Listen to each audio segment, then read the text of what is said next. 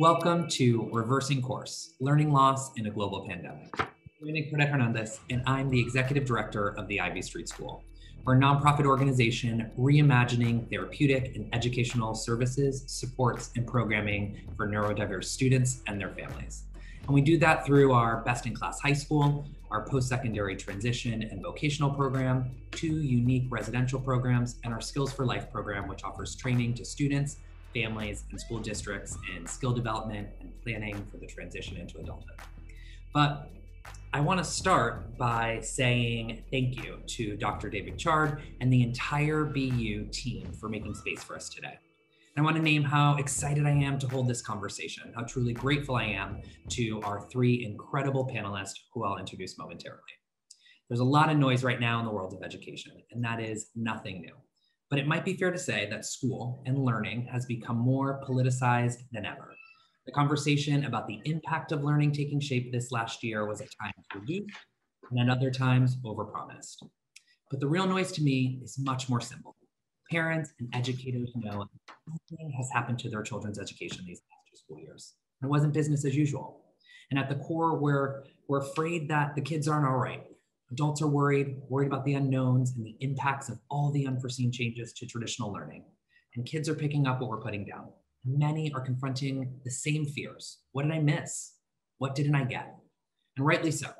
We've heard students, particularly the most vulnerable students, poor, Black, brown, multilingual learners, non-native English speakers, as well as kids with disabilities. We've heard that many of those students have experienced learning loss that could exceed 2 academic school years. We've heard about the mental health crisis that is currently present and looming. We've heard about the rise in chronic absenteeism and the impact that that will have on content and skill acquisition. We've heard about students lacking access to technology and students without supervision at home to support learning. And of course, we've heard the reality that so many families were required to place new demands on their child, like working outside of the home or supporting the childcare of siblings or other family members. We've also heard about the victories, the narrowing of the digital divide, school systems finally ready to meet the demands of the 21st century with their devices in tows. Teachers and educators experiencing the sort of most blunt, profound professional learning as they pivoted to remote instruction. We've heard about students accessing clinical services at increased rates, improvements in teacher feedback to students, and more advisement, more one-on-one conferencing and individualized student check-ins. Wherever you land, maybe it's somewhere in the middle, with any alarm that keeps ringing, there is the inevitable push and a universal demand for solutions. There's a real pressure to use this crisis to seize the opportunity it has offered us in reimagining and redefining key pieces of education. And I could talk about all our wonderings for hours, but that's not why you're here. You're here for a conversation, one that's rooted in solutions, with our brilliant and esteemed panelists. So first, I am excited to introduce Jonah Edelman. Jonah is the co-founder and CEO of Stand for Children. Stand for Children helps kids at the bottom of the academic ladder rise up through effective dropout prevention strategies, expanded career technical education, and improved college preparation and post-secondary guidance. They are committed to increasing access to quality early childhood education, improving literacy instruction interventions, increasing funding equity, and improving school quality in communities with a concentration of chronically low-performing schools. Beyond the advocacy efforts, Stand for Children drives impact through 3 national programs: Teach Kindness, the Center for Anti-Racist Education, and the Center for High School Success. A parent, an organizer, and an advocate for racial and economic justice, it's a pleasure to introduce Jonah Edelman to our panel. And I'm also excited to introduce Lindsay Jones. Lindsay Jones is the president and CEO of the National Center for Learning Disabilities, a nonprofit organization that promotes innovation, research, and advocacy to improve the lives of the 1 in 5 with learning disabilities and attention issues. Lindsay was named president and CEO of NCLD in 2018 after serving over 5 years as the vice president, chief policy, and advocacy officer. In her previous role, she designed and implemented NCLD's federal and state legislative strategy. She also developed advocacy campaigns and worked closely with NCLD's grassroots network of committed parents. Lindsay began her career as an attorney, advising and representing schools and parents in special education matters. She was a partner with the law firm of Gus Rosenfeld in Phoenix, Arizona, and is admitted to the U.S. Supreme Court and the Ninth Circuit Court of Appeals, as well as the State Bar of Arizona. Lindsay is a sought-after education and disability policy expert. She sits on the National Advisory Committee of the Science of Learning and Development Alliance and is the advisor to the Progress Center, a program that improves outcomes for students with disabilities. A leader in the fight for equity and access for young people living with disabilities, it's an honor to introduce Lindsay Jones tonight. And of course, last but not least, we have with us Heather Pesky. Heather serves as the Senior Associate Commissioner for Instructional Support at the Massachusetts Department of Elementary and Secondary Education. In her work leading the Center for Instruction Support, Dr. Pesky manages the department's work in educator effectiveness, curriculum and instruction, and support for English language learners. Dr. Pesky combines her experience as a teacher, policymaker, and researcher to lead her team to ensure Massachusetts' nearly 1 million students have access to rigorous standards, rich and meaningful instructional materials, and effective educators. Dr. Pesky has spent her career advocating for students of color and low-income students to have meaningful experiences in schools with excellent teachers. So it's a good panel. We're gonna have a great conversation tonight. But to start us off, I think I wanna take a step back. And I wanna ask all of our panelists, I'm gonna start with Heather, but I wanna ask all of our panelists, what is learning loss? Why are we here tonight and what are we talking about? Heather? So when I talk about learning loss at the Center for Instructional Support, I'm of course talking first about a loss of academic skills and knowledge, but I'm also talking about, and it's critically important to talk about, the loss of connection to schools that students have experienced this year. The loss of relationships to adults who they know and who know them, the loss of friends, the loss of being around other students, and the loss of a sense of belonging in a community that supports them and wants them to grow. So we know from the data that learning loss has been stronger in math, especially at the elementary level, though certainly we're worried about reading as well. And Jonah and I have long worked on early literacy, and I'm happy to talk more about that. But also from a state perspective, we don't have a great understanding of the problem of unfinished teaching and learning from a state perspective. So individual teachers and schools have knowledge of their students and where they are and what they know or don't yet know, but we have a striking lack of data at the state level on how students are doing in terms of academic learning. So I can talk a little bit more about the importance of assessments. I'm sure that question will come up and we can address it. I would also say in terms of the current state of the problem, that we have focused on closets full of Clorox and HVAC systems over academics for nearly 14 months. And that in many respects was the right thing to do, because we had to make sure that students got back to school safely and that we had protocols in place and that we knew what to do and we knew the distance and we knew about masking and we had plans for how you have snack in an elementary school, which as it turns out is like a huge problem and challenge. And yet in being so focused on the logistics of responding to COVID and the pandemic, we've really neglected thinking about, talking about, learning about, and implementing those mechanisms for unfinished teaching and learning. So that's where I'm excited to pursue the discussion tonight. And I also would come at this with a lot of humility. So Brandon, you said that we're here with all these solutions.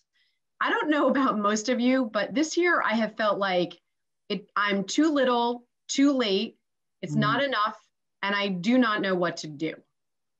So given that state, I don't know what to do. And so what it means is that we've had to rely on and turn to each other to come up with these solutions. And I think particularly given the racial reckoning that we are rightfully experiencing in this country right now, we've also needed to step back and engage stakeholders we've never engaged before at the policy table.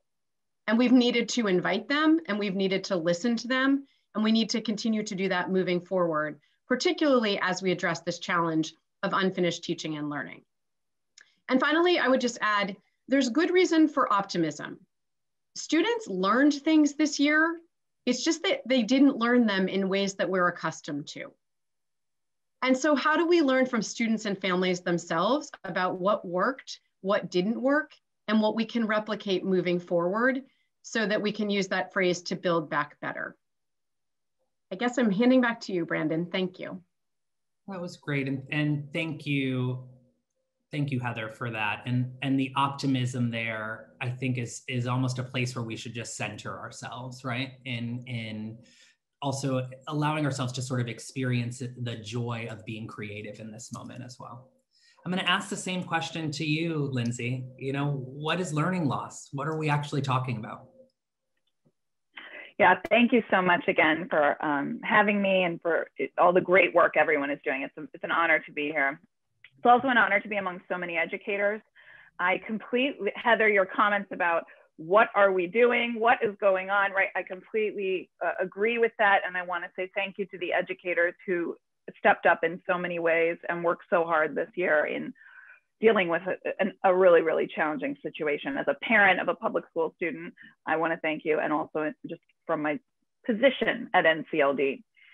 I agree with with everything that Heather said. I want to add two different unique things to that from my perspective. And the first, when I think about learning loss right now, after having just been through a big policy discussion about funding, I think funding, massive federal funding coming to our schools and states, the American Rescue Plan Act, it's got $125 billion in federal aid, with about $30 billion specifically must be spent for instructional loss mitigation. We use a lot of terms: unfinished learning, instructional loss, I think learning loss.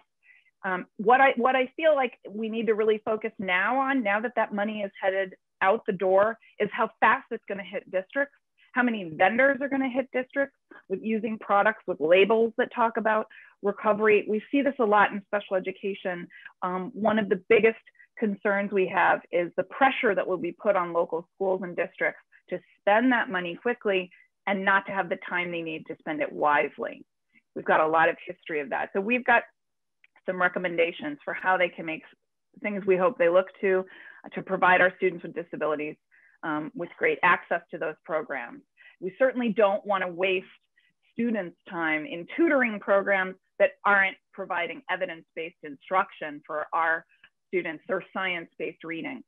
So the first thing is, I'm very focused on trying to get my organization and others to provide good information about how to use those funds to get the best services to those who are the most in need. Second, this is to the optimism, but first, I think it also goes a little bit to, it's the term itself, learning loss. As you've said, this is a bigger moment we must meet. Learning loss as a term definitely focuses too much on the student and not the system. And as much as I don't like that term, it also is interesting to think about, because it implies you were learning quite a bit before and that the system was working. And all that happened was sort of your removal from the system, the disruption. And so you were making learning gains that you lost. And in our case, in terms of looking at students with disabilities, and particularly those with color, I disagree with that premise in many ways, because the evidence is challenging, right? Prior to the pandemic and over the last 20 years, our data shows the same trends. More than 96% of 8th graders with learning disabilities scored below proficient on math and reading and NAEP. That's pre-COVID. That's a learning loss. To me, that's not the kid, that's the system. Kids with learning disabilities, 3 times more likely to drop out of high school, 2 times as likely to be jobless as an adult, 50% more likely to be involved in the criminal justice system. And we know that if our students are Black and brown, those numbers are far more stark. And that's pre-COVID. Everything that's happened since COVID has exacerbated that. And all of the evidence about it is telling us that. I just want to make clear that nothing about having a disability causes those outcomes. The system causes them. Nothing about being Black, Latinx, any ethnicity, any language causes those outcomes. The system and the design of the system is causing them. So I think we can agree that, though, when I think about learning loss, I keep thinking about, can you lose something you didn't actually have access to? But what an incredible moment if we seize it. We have billions of dollars. We have educators who have been unleashed in many cases to try and be creative and do new things. We can see some of these issues. I think we have a really incredible moment if we seize it, to really put in place some of the strategies that we've been wanting to use for a long time to address what I would say is a historic and persistent inequality of learning loss. I look forward to. Thank you so much, Lindsay. And you stayed with Heather, right? Like there is optimism here and there is opportunity here, but your commitment to, for both of you, to framing the sort of current reality. And, you know, we're not just arriving at a broken system, we're arriving at a system that has been broken. And we're sort of experiencing all of that in real time and just more focus. Jonah, you're up next. You know, same question for you. What is learning loss? What are we talking about here? What is this moment about? I'm going to pick up where Lindsay did, but first, you know, thank you to David Chard, who's just such a wonderful person and leader.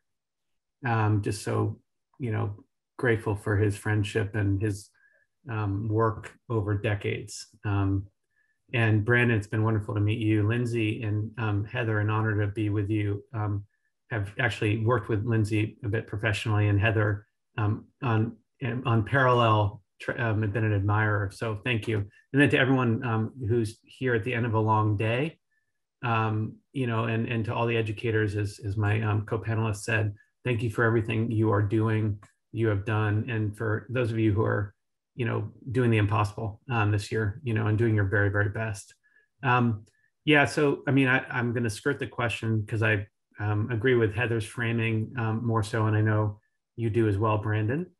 I think the interesting thing to look at really, which could provide value to folks who are spending their time, is really what is it that educators, education administrators can take away, can learn in order to do better, be better.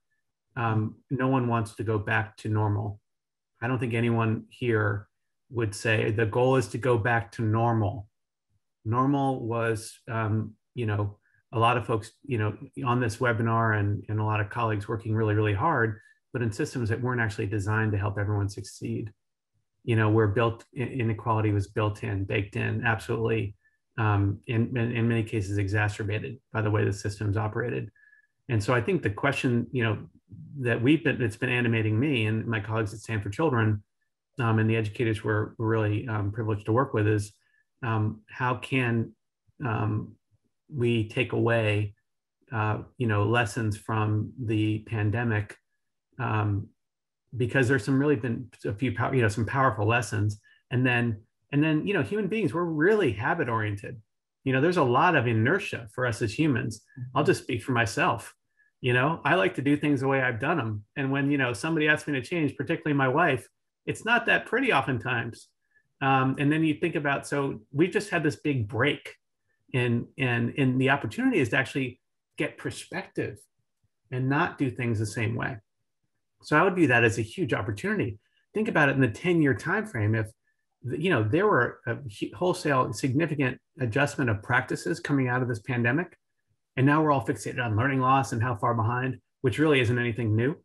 But then 10 years from now, things started to work different. For example, let's say that there's this recognition of relationships being so fundamentally important. Well, you know, newsflash, relationships are important. Well, you know, any educator would say that, but it's not necessarily the case the way schools are set up, so that, you know, especially in secondary, that relationships can get fostered, that kids can be known, you know, that there's really some adult really paying close attention, that you feel lifted up as a kid, right? You can't fall through the cracks. Well, what if, you know, coming out of this, school district said, you know what, we get it, we see it, because of how many kids just literally dropped off the radar completely. And we need to change the way we do ninth grade, and then, you know, ideally 10th and 11th and 12th grade, and make sure that there's an adult paying attention to every kid, that there's advisory, but there's actual advisors, that, you know, teachers are meeting and staff are meeting every couple of weeks and talking about kids and looking at trends. You know, early warning intervention systems are not a new thing, right? But why aren't they the absolute positive, like just the norm? It's the way we do it. In elementary school, why is home visiting the exception and not the norm? It's the norm in Head Start because someone decided back in '65, you know, I'm certainly proud of my mom's involvement in that program's, you know, founding and growth, but somebody decided early on that that's just part of the performance standards. So anyway, I'm just giving a couple of examples. We'll get to others, but That's where my head's at. That's what I'm, have a lot of energy around, as opposed to looking at, the negatives and the barriers. I appreciate that, Jonah. And yes, we are on the same page in many ways, as we have come to discover. But there is something sort of unifying this group, and that is we have all spent our careers sort of fighting against what is normal and trying to fix systems that we can see so clearly are broken. And there's new eyeballs on that. And I would continue to argue, and I've had this conversation with folks privately, there's a new group of families who feel like their child is now experiencing the sort of brokenness of the system. And so there's more attention to it, because poor, Black, brown families with kids living with disabilities, they've been experiencing a system that wasn't working for them. And now we have new families at the table. And so that's sort of part of this reckoning. I'm going to say it again. I'm so thankful that you guys are here, and we're going to dive into some questions. So I'm going to shift gears a little bit. We have phoned a few friends. We told them you guys were coming and we said, do you got a question? And so the first one, we're going to hear from a few of those friends tonight. And then we're going to take some questions from our audience. And I'm watching these sort of roll in and some really meaty, great things to talk about tonight. So the first question is actually for Heather. It's coming from Christine Biate, the Chief Academic Officer of the Sacramento Unified School District.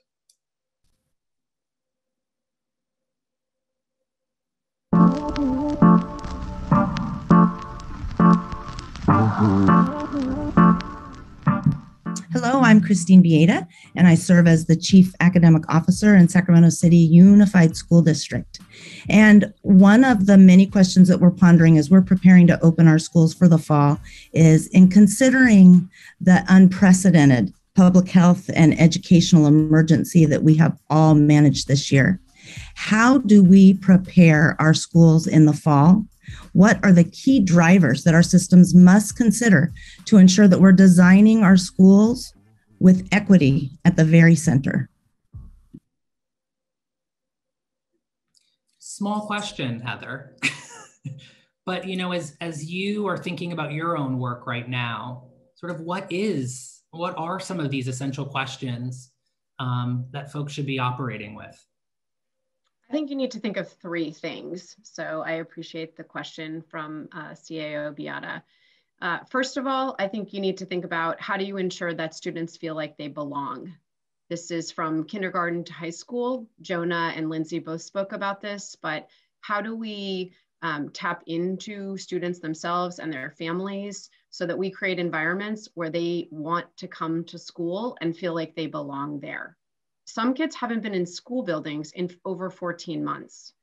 So they already feel isolated and separated. So first, designing for equity means ensuring that they come to places where they feel like they belong. I talked to a student who serves on the state board in Maryland, and I said, what would you want to keep from the pandemic? And he said, well, in our county, in Montgomery County, we had advisory every day. We used to have that like once a week, maybe once a month, but during COVID and the pandemic, we had advisory every day. I feel like I got to connect with an adult who cared about me in a small community. And I was looking at Jonah's high leverage practices. That's not difficult to structure into the school day, a short time period where students connect to adults and they also connect to a small community of students and they feel like they belong. So that's the first thing. The second is something we have always known is critically important, and that is, who are you assigning the students to? Teachers are hugely important in the impact on students, both in terms of academic outcomes as well as in terms of social emotional learning. What we have done for decades is we have assigned the students with the most needs to the teachers who are least experienced, least knowledgeable, and least well supported. We have got to upend that pattern, and now is the best time to start to do that. So as you think about heading into the fall, be very, very specific about which students you're assigning to which teachers.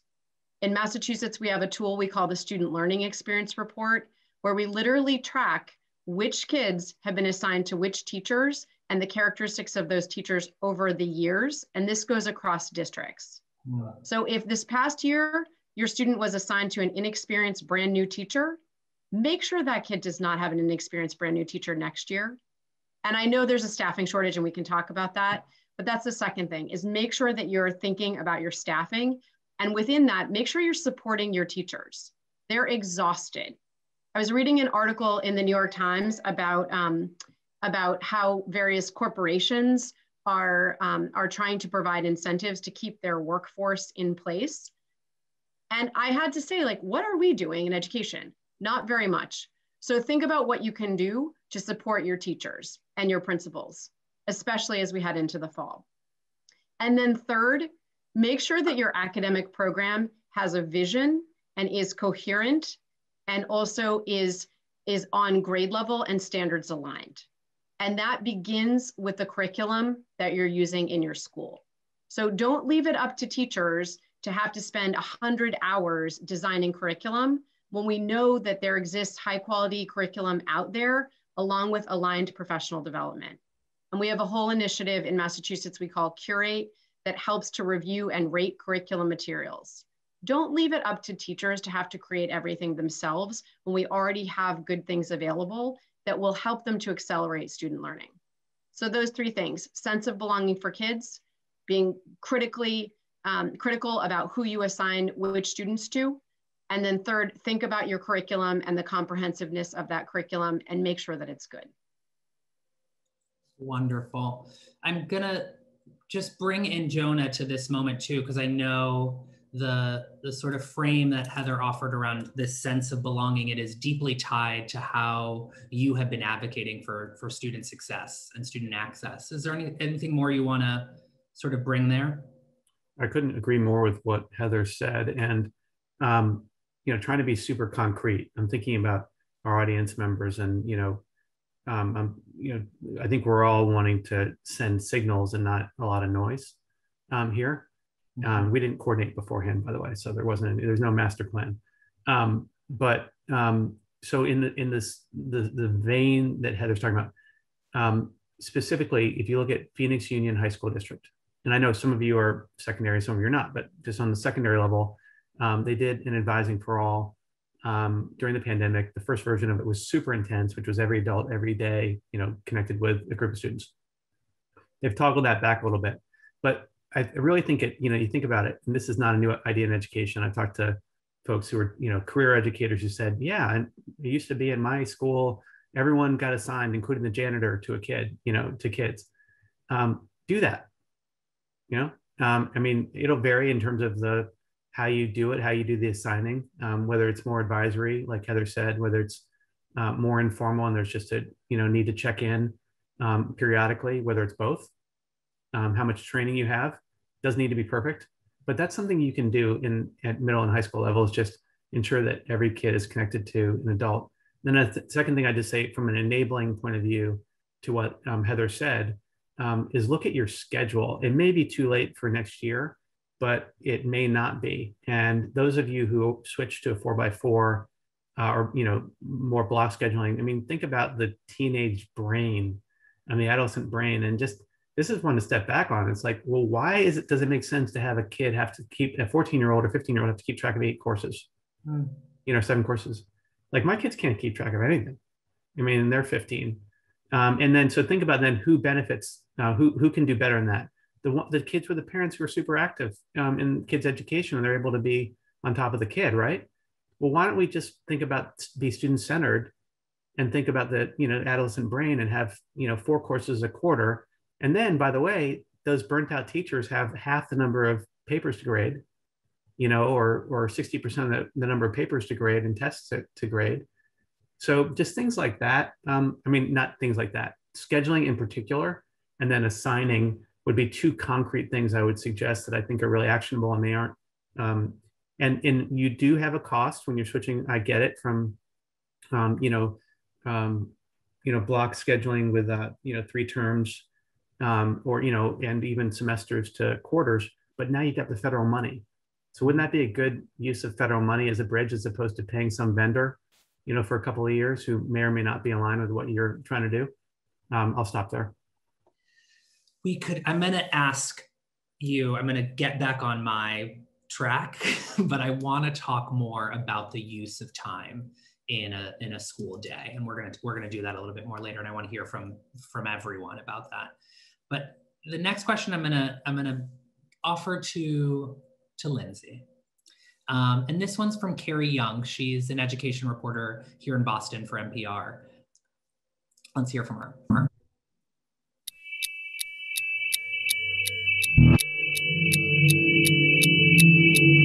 Hi, my name is Carrie Young, and I'm an education reporter with WBUR in Boston. One of my questions has to do with assessing learning loss among students with disabilities. As schools get back underway with more in-person learning, and also for next year, when it comes to reassessing those IEP plans, how are schools going to be prioritizing when that happens? There's going to be a lot of need and probably not enough resources to do it all at once. So what type of guidance are schools getting to prioritize which cases first? And will there be any extra resources to help schools out in that effort? And Lindsay, I'm gonna expand on this question. So and I'm going to make sure you're unmuted too. Just make sure you hit it. But this is about sort of who comes first in the hierarchy of need right now, particularly in the disability community. And then at the same time, I'm thinking a lot about school systems who have just not been able to offer the sort of related services, right? Things, speech or counseling or some of the other stuff and things that so many of our kids get as part of their school day that's outside of the classroom. And how are we making up time? Can we make up time? Directionally, what are you guys advising? Sure. So first of all, resources wise, there's $3 billion coming in additional IDEA funds. And that's an important thing to remember. Also, all of the funds under ARPA for instructional loss and others can certainly be, they should be spent among all students in terms of how the schools are making decisions with resources and what programs they're providing. It is a challenging question to say, which order do we attack these problems in? And I understand school districts being incredibly challenged by that right now. Many places that we've heard of that are doing some really unique and innovative things. I want to talk about just about related services, what you just mentioned. We've actually seen some of our biggest success stories in one-to-one services over Zoom, which is pretty incredible because it was the opposite, maybe just to me, but I thought, oh no, this will be a very challenging way to provide it. In fact, many of our students the teachers have stepped up in incredible ways, and those very specialized service providers. These are some of our best success stories. Teaching all different types of reading instruction, one-on-one, small group, OT, PT, dropping things off in the beginning of the pandemic at people's homes. I mean, manipulatives and other types of things. And really developing some incredibly strong connections. I think one of the things we see with Zoom is, interestingly, like if we were all at Boston University tonight, the three of us, or the four of us would be on a stage quite far from the audience. We might not be able to see them. Now you can be looking over my shoulder. What books are there? Who is this person? In some ways, it's a much more personal environment, which for many of our kids with disabilities is very helpful. For all of our kids, it goes really to what Heather and Jonah just mentioned about belonging. To your point about how do we catch them up, or kind of your last point, what about that? I think we have to take seriously, Jonah just did a great job mentioning the how do we streamline the schedule in ways we know can make a big difference. What we've been looking at and pushing a lot at the National Center for Learning Disabilities are promising approaches to accelerating learning. And that, number one, that has to do with streamlining curriculum, focusing on grade level standards, but thinking through power standards, shrinking. What are the prerequisite skills we actually need to teach? And I think in lieu of remediation, my biggest fear is that people will begin to provide remediation, which we know doesn't work, has no evidence. But if they can provide effective acceleration programs where we can streamline the content, reduce the redundancies in curriculum in order to focus on rigorous grade level content, but familiarizing students with those prerequisite skills at really critical junctures. And that's a big lift, I get it. It's a big change, but I think right now, just as Heather was mentioning, school districts and states and the federal government, those who provide TA and guidance, could be helping provide the curriculum that does like Achieve the Core and other groups has looked at streamlining these standards. And we've seen some of our school districts, Milwaukee Public Schools has a redistrict opening plan that's very focused on doing this and provides professional development to teachers. And that's for all kids going through this. We know right now there are some real emerging practice that demonstrates for kids with disabilities who are grade levels behind and then basically drop out because they're not engaged and they don't see a path to catch up. This is a very promising way forward.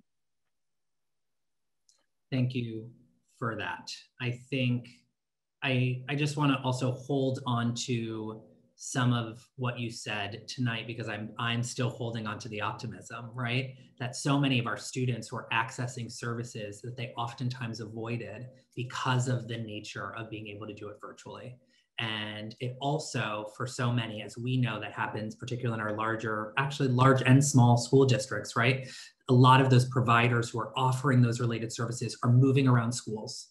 And you've sort of allowed for a higher concentration of that one-on-one experience because you've shifted the use of time. And I think the use of time is sort of this magical thing that has happened in this moment, from Jonah's point to thinking about how we schedule kids during the day, to also how we've allowed adults to adapt differently to how they're using their own time day in and day out. I'm gonna keep us moving because there's so much here. The next question is for Jonah, and it's from Dr. Michelle Durham. She's an award-winning child psychiatrist here in Boston at Boston Children's Hospital. And full disclosure, she is one of our board members and a wonderful person. So we're gonna hear from her. She has a question for you.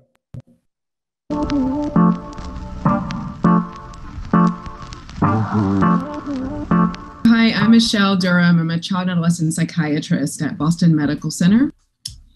And so what I hear and what I know is that we're trying to figure out now, all of these kids are going to eventually go back to school and families have continued to work, but there's been a lot of loss.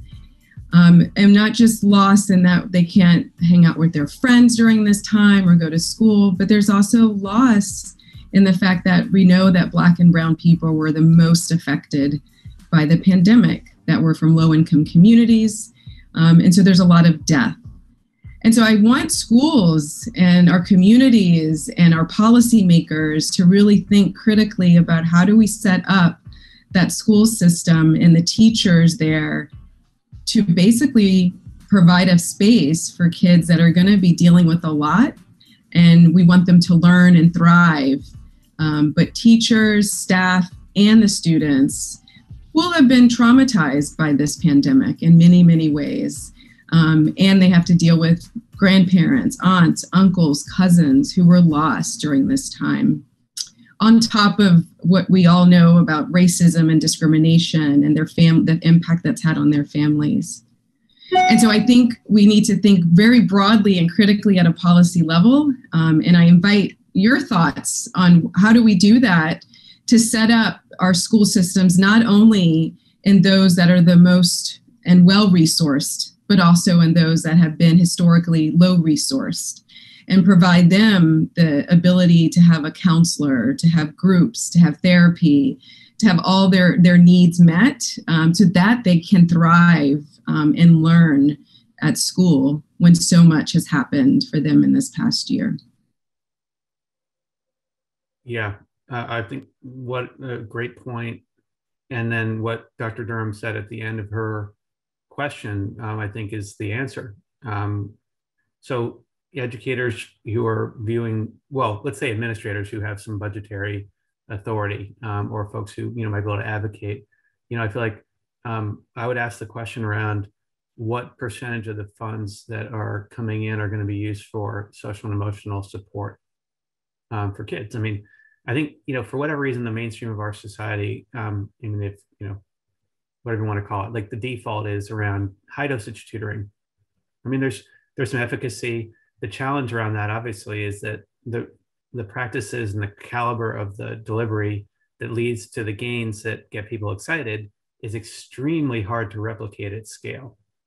So I'm not saying don't do it, but if you compare that to the value of having another counselor, having partnerships with behavioral health systems where kids can get more, access to clinical care. You have another social worker who can meet kids still, pretty, in many cases, pressing, urgent primary needs. What's a better use of money?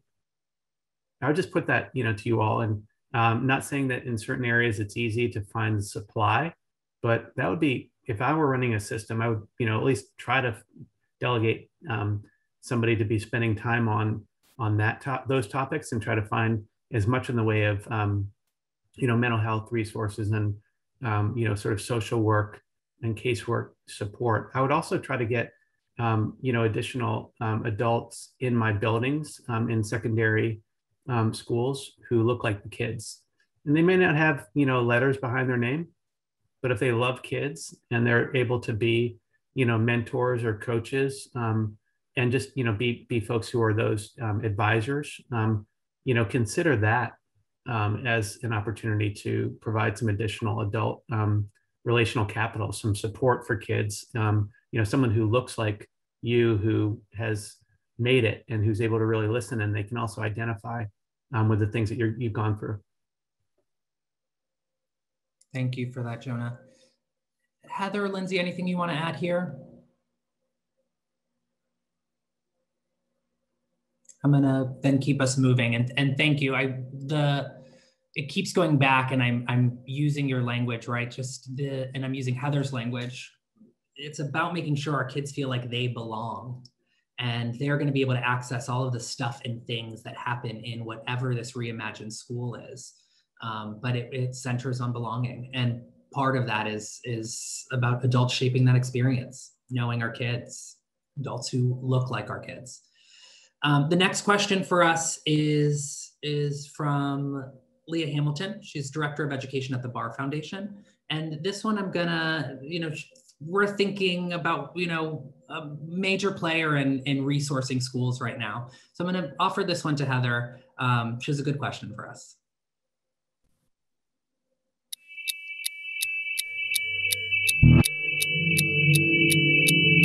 Hi, I'm Leah Hamilton. I'm the Director of Education at the Barr Foundation. And at Barr, we focus a lot on high schools and how we can help high schools really prepare students to thrive in life after school. And during this extraordinary time, we thought it was very important to ask students how they were doing and what they were experiencing. And what we learned through that survey of over 1,000 students in high school across the state of Massachusetts is that they were reporting they felt academically behind, they felt disengaged from peers, from teachers, and from their schoolwork. And importantly, they felt like they were not prepared for their next steps after high school. And so I have what I know is a very challenging question, but it's an important one. What is the purpose of high school? How can we transform schools so that when we're asking students 5 years from now, 10 years from now, they're reporting feeling engaged, feeling known, feeling challenged, and feeling prepared to thrive? And very importantly, how can we leverage the lessons of this year about what worked for them and what didn't? And also this new influx of resources to propel a new vision for high school forward. Thank you so much. I love Leah. And that was like 12 questions bundled into one. It was a rich one. So you choose your own adventure. It was rich, but such a beautiful question for us to be thinking about right now. And I should have a disclaimer that the Barr Foundation funds some of the work of my team, particularly around principals. So we're grateful to them. And I found their survey of 1,000 students in Massachusetts very helpful. They did this a number of months ago. It was some of the first large set of data that we had from students and student voices. And I would also want to give a shout out to our journalists here in the Boston area who've done a really good job of chronicling the stories of families. And the Barr Foundation has funded some of that good work. So I'm not avoiding the question, but I wanted to just appreciate that. I mean, I think Leah's answer lies within her own question. And so she said there at the end, what is the purpose of high school? I mean, I think the purpose of high school is to enable students to choose where they want to go after high school and to not have that choice be dictated by their zip code or their race or the language that they speak, but rather that all of those characteristics of students should be viewed as assets to them in making the choice after high school. So we want to ensure that high schools are providing students the opportunity to feel like they belong, like they're part of a community. I would be remiss if I didn't say that we need to prepare them academically with the skills and the knowledge to be able to go on to that next step, whether it's career, whether it's college, whether it's the military. There are a variety of options. We need students to feel challenged and engaged. We need them to feel like they're doing meaningful, authentic work. I think many of us who are parents have had the classroom come into our dining rooms, or in my tiny apartment into like all regions of our 800 square feet. And in so doing, I think it's allowed families to say, to what end? Why are we doing this? And I think the fact that we sent our students back to school and we sent educators and principals back to school in conditions where we asked them to take some risk. Granted, we mitigated it by lots of our protocols, but nonetheless, if you're asking people to risk something as precious as their children, even a small risk, then you have to ensure that it's valuable and worth it. And so I would ask us about, particularly about high schools, are we making sure that that experience for kids in high school is valuable and worth it and gives them opportunities after high school to dictate their own choices? And we have a lot of different reforms I can talk about more specifically, but that's really the point, right? Like, is that 4-year experience doing something to contribute to a joy of learning for kids and to giving them opportunities after high school that are of their own making? I am going to keep us moving. We could her question could be, it will be our next panel. And we're just going to stay on that for a while. And you should put Leah on the panel. I mean, yeah, for sure. She'll join us next time. I'm excited about this next question because it's from, one of the folks who have been on the front line. It's from a teacher, TK Nagayoshi, who is Massachusetts Teacher of the Year, also a BU alum. And if you haven't met him, you will love meeting him in just a few moments. But I'm gonna bring this question over to Lindsay, and then anyone else who wants to get in, you should get in as well.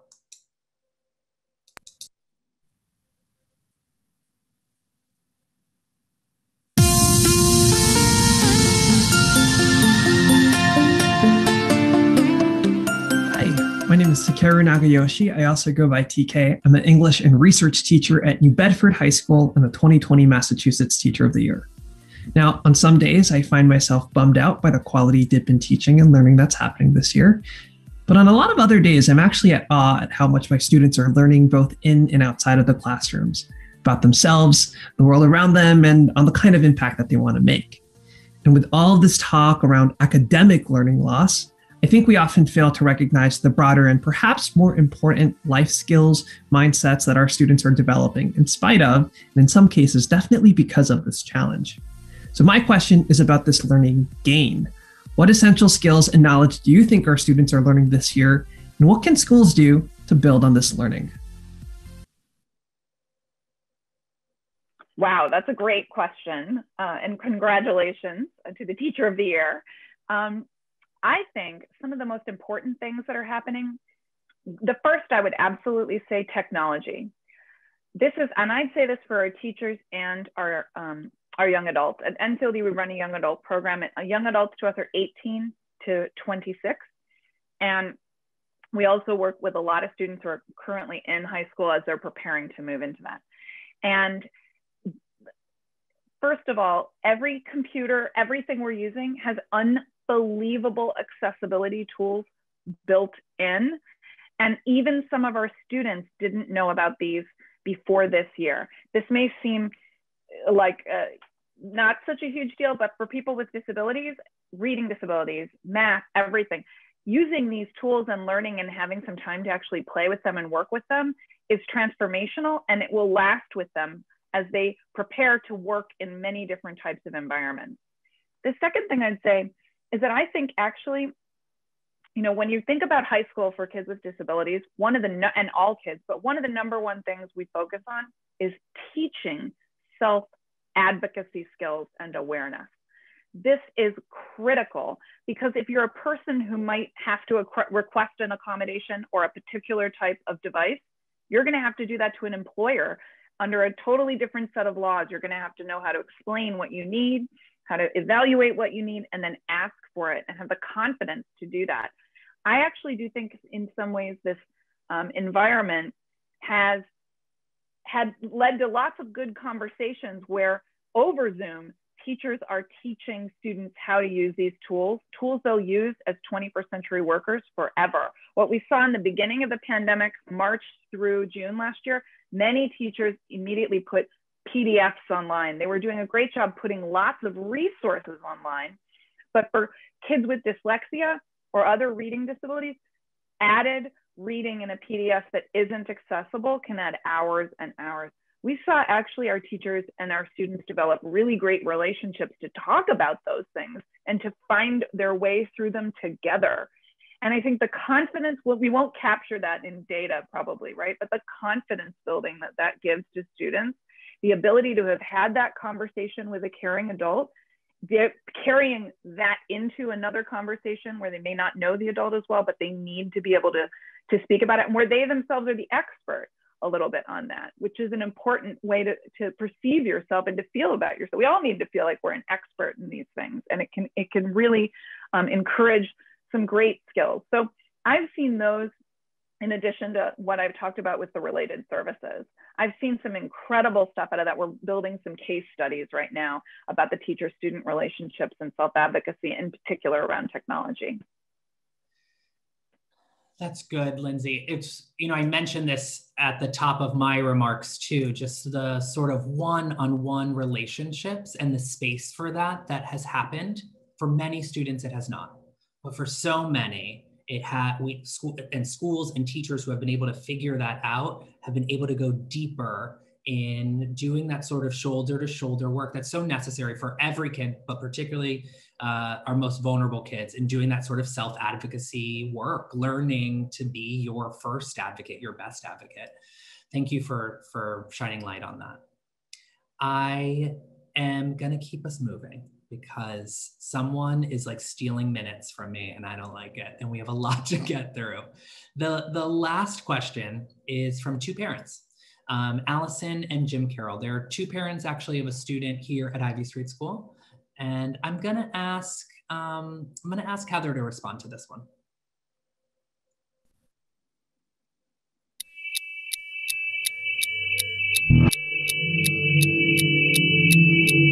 Hello, we're Allison and Jim Carroll, and our son attends a therapeutic boarding school in Brookline. Our son is very social at school, and he loves going out into the community. He relies on a strict routine to maintain consistency in his daily life. When the pandemic hit, our son had returned home. He was supposed to come home for a few weeks, but he stayed for 8 months. He was expected to participate in remote learning and attend all his therapies online. But those expectations were too much for him to handle, and he quickly regressed, unable to participate in the program. Our question is, due to the pandemic and the resulting fractured progress over the last year, what can be done to compensate for lost or deficient therapeutic and educational services?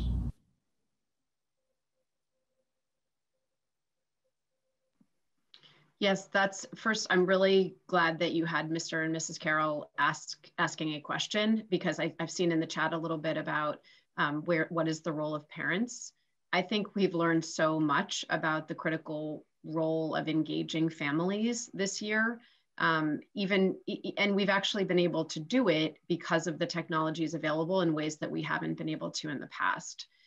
We have a lot of guidance at the state around supporting students with disabilities during the pandemic, but then also just generally, both requirements and ways in which we need to provide interventions and support students according to the law and according to the rights and according to their IEPs. So I can put that in the chat.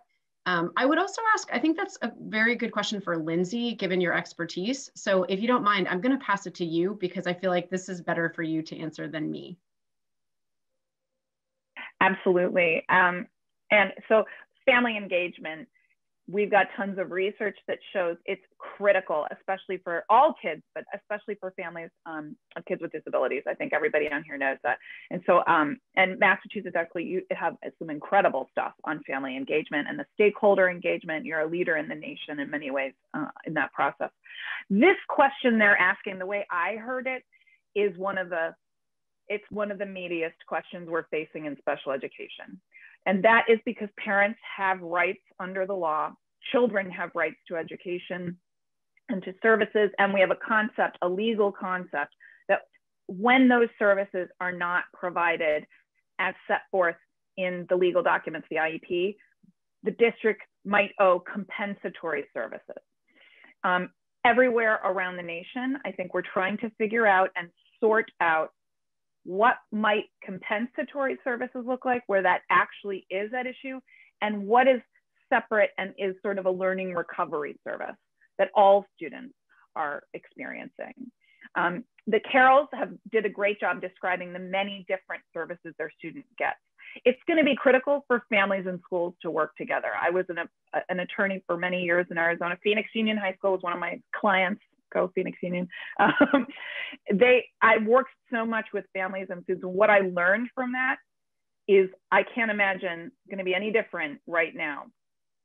We've got to work together to make sure that everybody is still in it and is in great communication about what's being provided, what has been provided. And so I would really encourage schools right now, especially, to be incredibly proactive and over communicate with the parents of kids with disabilities to let them know what's happening, because I think there is real confusion. We've seen some guidance from the Department of Ed. We're going to have to get more. We've seen some cases filed, but this is just, it's a very gray area. The first place always to start is the relationship between the school and the family. I am so thankful for that, because I think it's a message that our school leaders and our teachers need to hear. It is also a message for families to hear, that they can demand that sort of clarity. And it's why I thought it was important to share that question tonight, right? Like, parents, particularly families of some of our most vulnerable kids, are feeling this loss, and they want to know, can I make up for lost time, and how do I do it? And I think, to your point, Lindsay, that really clear communication around a young person's journey and the sort of next steps that are happening as things start to sort of take different steps, it's essential. It's essential. And parents we talked about students learning their own sort of power and self-advocacy. It is empowering our families, reminding our families of their own power as well. Thank you for that. And we're, all of us parents in this room grappling with similar questions, right? About what our kids need moving forward. I'm going to shift gears. So I'm just sort of moving us. I want to thank all of our friends who phoned in for a question, and thank you guys for taking them. But I want to ask, this one's for Jonah. I am sort of, as we're staying in our space of optimism and we're thinking about sort of many of the opportunities that have come from this moment. One, for me, this is also full transparency, I'm a firm believer that grading in schools is like far often more for adults than for kids, and is punitive, and we just sort of it helps us get some of our work through our feelings that we're having about young people. And school systems, many of them, are all coming off of the heels of sort of reimagining their grading systems. We have the largest school system in the country who has moved to sort of pass, not even a pass fail, right? Like an incomplete. And so many schools are in this space. Do you think directionally we should be bringing back traditional grading? And if not, what is the sort of answer here that schools should be thinking about and school districts should be creating around? I wouldn't put myself out as a grading expert, but I would say I think it's important to step back and try to ask the question, what is the point of a grading system? And also, how can we be equitable as a district or a system in how grades are assigned? You know, there's massive variation. Kids, you know, to the extent we heard Heather talk about very, very early on, by the way, around the assignment to teachers being sort of opposite. And, you know, so I think to the extent that grading systems align with what the educational goals are, it would seem to, you know, it's kind of a simple point, but it isn't the case oftentimes. So for example, you know, if I don't turn in homework, should I get a 0 that then I, you know, can't change? And then it takes my grade down to a point where midway through the semester, I'm demotivated and I just stop being interested in learning. That doesn't seem to be furthering the goal. Mm-hmm. In life, in work, you know, an orientation toward taking feedback and improving based on the feedback is pretty darn important in most jobs. Yeah. And in interpersonal relationships, I would say too. And so if the grading system really reinforced that strength that we're trying to build in children and young people, that would seem to make sense in terms of one of the points of high school, which is to help, you know, young people, you know, successfully navigate adolescence and learn key, you know, skills and strengths and habits that will serve them well. So just putting those things out there. I will put again in the chat, you know, the recommendations around competency-based credit recovery. If I, you know, for example, finish a course and I, you know, have not learned adequately or shown learning to the level that I should I get an F and then basically not be able to, you know, do anything about that? Or should I have the opportunity to show proficiency or competency? Again, I think these are just important questions to ask. And if I am trying to improve, should I improve based on the things that I haven't shown mastery of, or should I have to repeat the entire course, you know, potentially with an online provider with not very good instruction at significant cost to the district? That's almost a rhetorical question, but the way it works now, actually the default is, you know, not how it should be. So I think this is an opportunity where school districts can do things better coming back and ensure that there's fair grading, that it's consistent, and then that when kids are fall short, they have the opportunity to make up and do so in a way that actually teaches them the right lessons. Yeah. Heather, I want to bring you into this question as well. How are you thinking about this from the state level? Well, we usually say that grading is the purview of local districts and schools. That's really up to them to decide how they want to do it. I would echo what Jonah said, though, that I like to think of it rather as how do we provide meaningful feedback to students that helps them to grow? And so, I mean, my own daughters, I have 2 daughters in public school, one in 8th grade, one in 5th grade. They enjoy getting feedback from their teachers. They want it, they strive for it, and they do things with it to revise their work and make it better. But that's the question, right? It's like going back to Jonah's point, like, what is the point?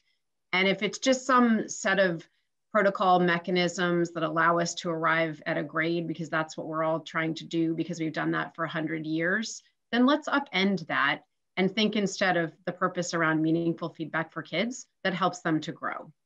And I would just echo that by saying, we think about that at the state level in terms of teacher evaluation and principal evaluation as well, where we put out a set of focused indicators this year that we took the evaluation system and we said, which of these indicators are going to be most important for the work that teachers and principals are doing during a pandemic? And then we provided resources to help support meaningful feedback to teachers and principals through that system. And we got a lot of good feedback from districts that they appreciated that. So again, what is the point?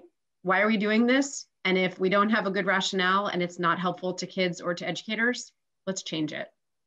I love that. And I love sort of rooting it, and both you and Jonah named this, in the world of work. Like, we operate every day, all of us, on feedback, not on a grade, right? We operate on real actionable next steps that we need to take to improve our work. And maybe there's this opportunity to deliver more of that for our students. I'm gonna keep us moving. And I'm going to start with Lindsay, but I think everyone can get in on this one. And this has been coming up in the chat in different ways.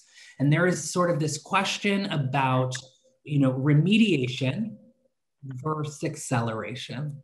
And we have even parents and educators who are in this chat, I believe, right? Thinking like, well, do we just hold people back, right? Sort of do it again, take two. Or what does acceleration look like, right? What does that sort of process look like in schools?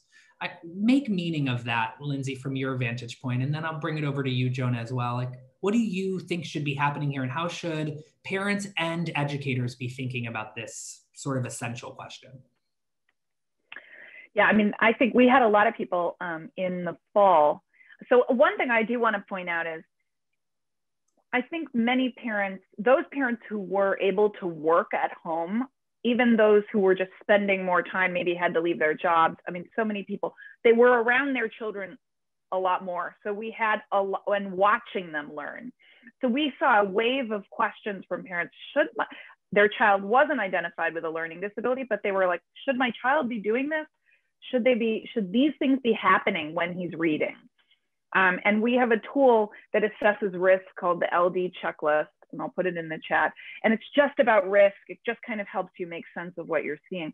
That was off the charts for us initially, and I think it was for those parents who were concerned and wanted to discover what they were seeing.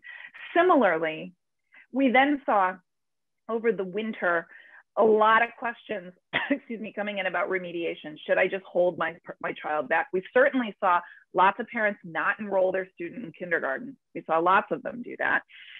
In special education and disability, I think there's two different components to thinking about holding someone back. The data and evidence we have under normal circumstances do not support doing that. Most of our leaders in the field, again, obviously we don't have any data in a pandemic, but we certainly have data that demonstrates that if you don't keep your student with their same age peers, they experience some very negative consequences from that. So I'd be very cautious. And we went to our professional advisory board, of which Dean Shard is the chair, and asked them, lots of them, what are you thinking about this? Because perhaps it's a moment. And by and large, the evidence just doesn't support that. So one caveat I want to make there, which is, in some states, students with very significant disabilities can remain in school longer.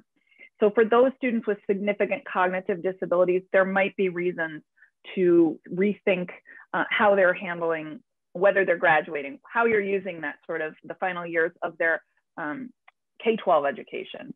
That's the only caveat there. The next thing I'd say is acceleration. I think students with disabilities need to be thought of as all students during this time. And that is that what we know is great core instruction helps students with learning disabilities more than almost anything else. If you don't have great core instruction, that's the instruction going out there for every kid, then you're not really going to have, you're still going to see the persistent inequalities that I described at the top of this.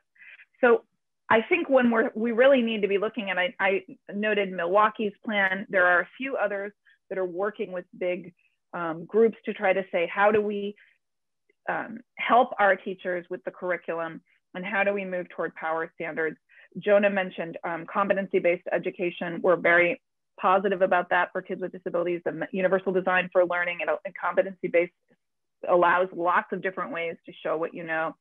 I think we just have to push on our systems to be putting that in place. I will say, I think teachers are exhausted. I've seen that in the comments. I feel that in my day-to-day life. And so I'm always a little hesitant pushing too much change. And Heather, I think you're in a really hard position at the state trying to navigate what can people in the system handle. And so it is a very tough challenge. I do feel optimistic with we've learned a lot through this. And I think there's good ways to move forward. Yeah. Can I just add one data point? We know from the National Center for Education Statistics that students who drop out of school are 5 times more likely to have been retained. Yep. Just sit with that for a minute. Students who drop out of school are 5 times more likely to have been retained, meaning we held them back from going on to the next grade level. Some states have tried this, and the result, like Mississippi has tried this, the result is ridiculous. Yeah. What happens is that thousands of kids don't meet this standard that they set to go on to the next grade level. And then the districts have to make up loopholes for the kids to be able to advance, rather than saying to ourselves, how do we actually teach children who are below grade level? Which, as I said at the beginning, is a problem that we've known how to solve and how to address for a very long time. In the 1990s, I taught a class of 28 students who were in 3rd, 4th, and 5th grade. 9 of them were students with IEPs. And we managed to get them all on grade level by the end of the year. Was it easy? No. But it could be done, and it was done. And I submit to you that teachers are doing this all the time. And so let's not take it out on the kids with bad policy. Totally. Gosh, so well said. And also the whole notion that you teach a kid to succeed by failing them. Like who came up with that? You know? One concrete thing that just occurred to me with listening to Heather's anecdote, so powerful. You know, this is tactical, warning, tactical, but you know, I think it's something that I found really useful. Is the A2I program, which is you know, by Learning Ovations. One of the biggest challenges is differentiation. So if we don't want to sort of paint with a super broad brush and say you're held back, because I mean that's terrible for kids developmentally, right? I mean, and let's be real, the emotional, you know, part of ourselves is probably the, you know, it's the most powerful governing part of ourselves, all of us. So we can't just sort of assume that, you know, the robot child is going to be fine with the extra year because it's what's best for them. But I think, you know, you really need to provide teachers with effective resources so that they can differentiate.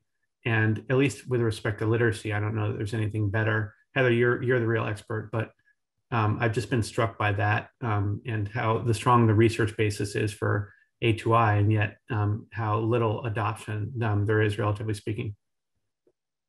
Yeah, I am thinking about our educators in the crowd tonight, and they are feeling possibly anxious, maybe even some whiplash as we are talking about standards again, and even going deeper, and to Lindsay's point, sort of pulling out power standards.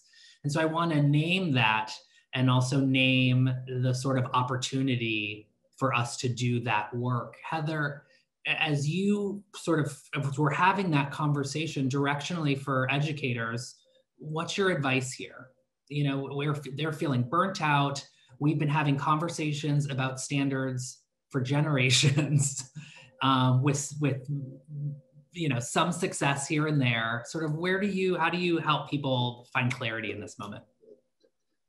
So I'd start by saying we have not identified so-called power standards in Massachusetts. And we have done that for a reason. And the reason is that our frameworks we think they're really important. And particularly in ELA, we can't separate out a batch of standards and say, teach this only. But what I would offer is a couple of resources. We do have something we call Standards Navigator. And so I think Lindsay made a really good point earlier that a lot of what we teach is pretty redundant. So, and this is particularly true when there's not a set of curriculum that goes over grade levels and is vertically aligned. So I know many families out there have seen like the same book being taught multiple times to their child. And that often happens when a district decides that teachers should be the ones creating curriculum by themselves, and there's not a lot of support, and there's not coherent, vertically aligned curriculum available. So I would offer that as a state agency, we've built a couple of things that might be useful to folks. One is what we call family guides. We translated these into 15 languages. And basically, it's a one-pager that describes for ELA, math, and science what students need to know in each grade level. So it's like almost like the very short version of the longer curriculum frameworks. And so if you're, if you have a child like I do in 5th grade, you can look at this one-pager for math and you can see what your child is supposed to be learning in 5th grade math. So that's one resource I would submit. The second is something we call Standards Navigator. And going back to the point of like a lot of redundancy in the curriculum, the Standards Navigator tool allows you to look at the standards and see the links among them. And so as a teacher, if you're teaching 7th grade, but your students are coming in, 1 or 2 grade levels behind, you can look at Standards Navigator to see what is the content that I need to make sure to teach that they didn't get because they're a couple of grade levels behind. And so it does allow you to prioritize in ways that are powerful in terms of kids learning the content. So I'll put that into the chat. Thank you. We are running out of time. So I'm going to do a rapid question. And I'm wondering, and this is for everyone, we're aware of the trauma that so many young people have experienced over the course of this last year and their families. We also know that our school discipline system has often disproportionately impacted young people of color and students with disabilities. What sort of thinking are you encouraging schools to take on as they will see manifestations of that trauma show up in school? We've been here talking about creating a sense of belonging. Jonah, do you want to sort of take a swing? I was actually reading the comment, which I thought was very poignant, from Alice Scholl. And I just want to honor her 50 years of service as an educator and readily admit that your experiences, my experiences are nothing compared to yours, and just sort of express admiration and respect and humility if what has been recommended doesn't seem to to hit the mark. So at the risk of further avoiding the question, I just want to say one other thing, which is that obviously I think there's an acknowledgement that kids' needs beyond the cognitive are very, very fundamental.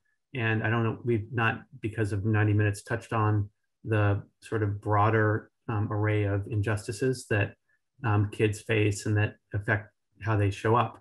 And so I just do want to mention that there is an opportunity here federally for the first time, in US history, an actual safety net beneath our kids, an actual sort of social security system.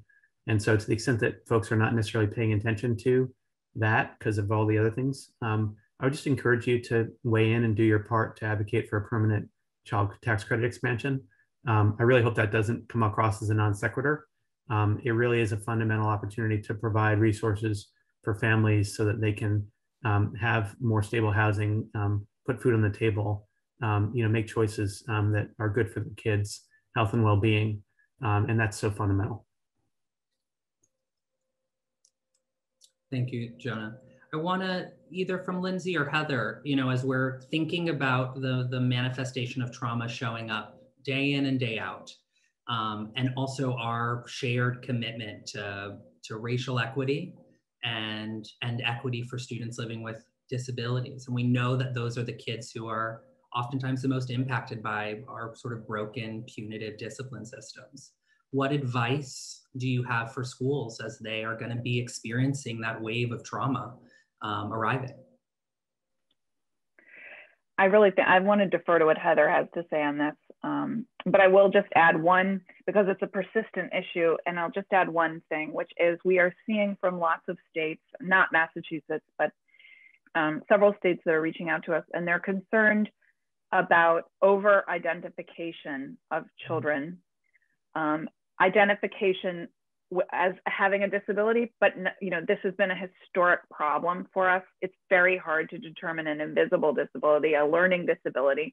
There isn't a blood test for that disability. There's a really great proven practice, but it means observation, progress monitoring, intervention, and working together to make the best determination for the kid. Too often, people misidentify disabilities, and they do it, we know from the data, most prominently with our Black and Brown students. And then that leads directly to discipline. So I think I just would say, I know Heather will have a lot to say on the discipline elements of it. I just want to say it really starts with identification, and there's pressure now on our systems with kids coming back in. How will we make good decisions about what need is really emerging? I think that this question of how will we approach students when they come back, I think it first begins with ourselves. And so I would say that, so I identify as a white woman who's straight, highly educated. And I have found this year that in leading my team at the Center for Instructional Support, that I've needed to start first with myself as a leader, and specifically look at my own implicit biases, my own explicit biases sometimes. I've needed to do a lot of reading, reflecting, thinking. I've needed a lot of feedback, and I've needed to invite that. So I think this nexus of schools in a pandemic during a time of national racial reckoning needs to begin with ourselves. So I would offer that with a lot of humility. It's often 5 steps backwards and half a step forward. So I would offer that for us as educators, that we need to begin with ourselves. And then I think second, there are lots of policies in place and data analyses that we need to continue to do. We have a statute in Massachusetts about student discipline. The districts are required to report discipline rates, situations to the state, and we disaggregate and analyze those. But I would take us back to what TK, our Takeru Nagayoshi, reminded us, our 2020 Teacher of the Year, that students have learned a lot this year, and we need to listen to them, and we need to learn from and with them.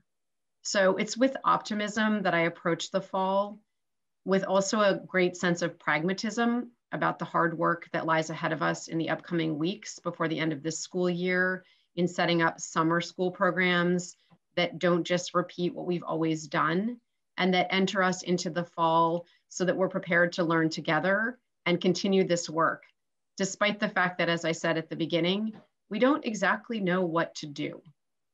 So for those reasons, I appreciate being amongst you tonight and learning together and trying things together and trying to serve students and families as best we can. And we'll start here in Massachusetts, where we have nearly 1 million students, by trying to well serve them and trying to upend the pernicious patterns of the past that have not served them, particularly BIPOC students, well at all. So I look forward to doing that work together. Thank you for that, Heather. And I think an important way for us to end tonight, right? Thinking about our individual work that we have to do. You named that, Heather, so beautifully.